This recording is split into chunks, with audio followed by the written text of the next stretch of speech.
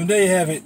There you have it. There we have it. The day before Media Day. Media Day kicks off tomorrow. Listen, we got a couple of things going for you. We have a crew out there going live, getting all the information for you. Media Day, Miami Hurricanes going down tomorrow. And what else went down today was Manny Diaz and staff chose a quarterback. I'm glad they did it before Media Day, so we can get that out of the way and get some questions from the other quarterbacks and Jarren tomorrow. But Manny chose a quarterback, and I'm happy. I'm satisfied with the decision because it seemed like it was a football decision. There wasn't anything else going on in that decision. It was a football decision. They went with the youth and the skill. I think Jarren happens to be the more skilled quarterback we have, and he has the most time left. So I think he's best for the future. I'm okay. I'm fine with the choice. My only concern is you're going in the first game of the season, which in long term, and if you think about it, the big picture, the Florida game doesn't really count.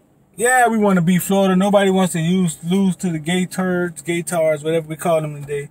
Yeah, we want to beat them. But it really doesn't count when you put your goals on the line because, I mean, yeah, we want to win a national championship, but we're at the stage now where it's like we need to win the ACC. We need to win the Coastal.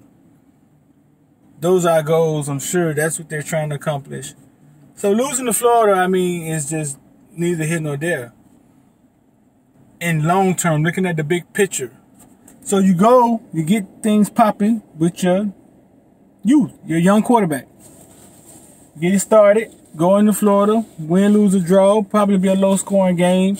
Talked to colleague Xavier today, and we were talking about it, and he brought something to my attention. He was saying, listen, this game probably is going to be a low-scoring game. Florida, Miami, low-scoring game most of the time, in-state rivalry, defensive game.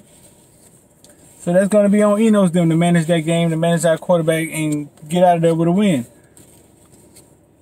At the same time, it's not like Jarren is fresh on campus. Like I made like Kaya that year. Kaya went into Louisville.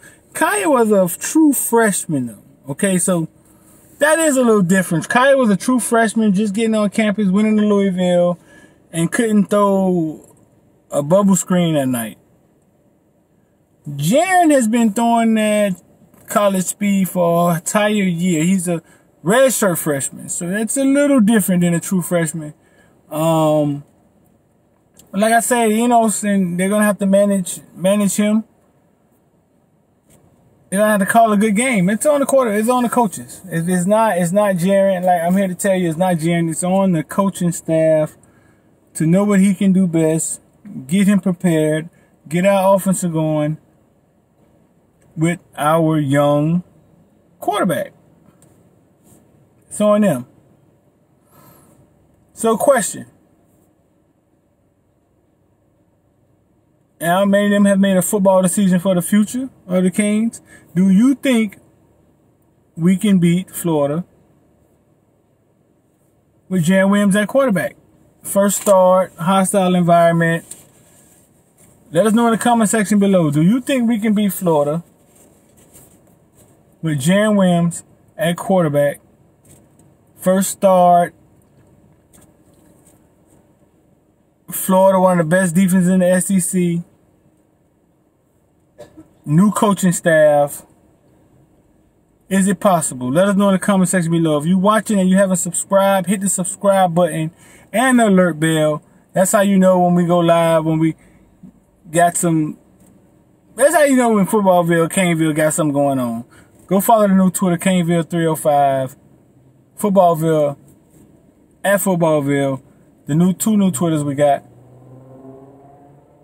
Follow us on Instagram, Snapchat, Caneville on Instagram, Footballville on Instagram.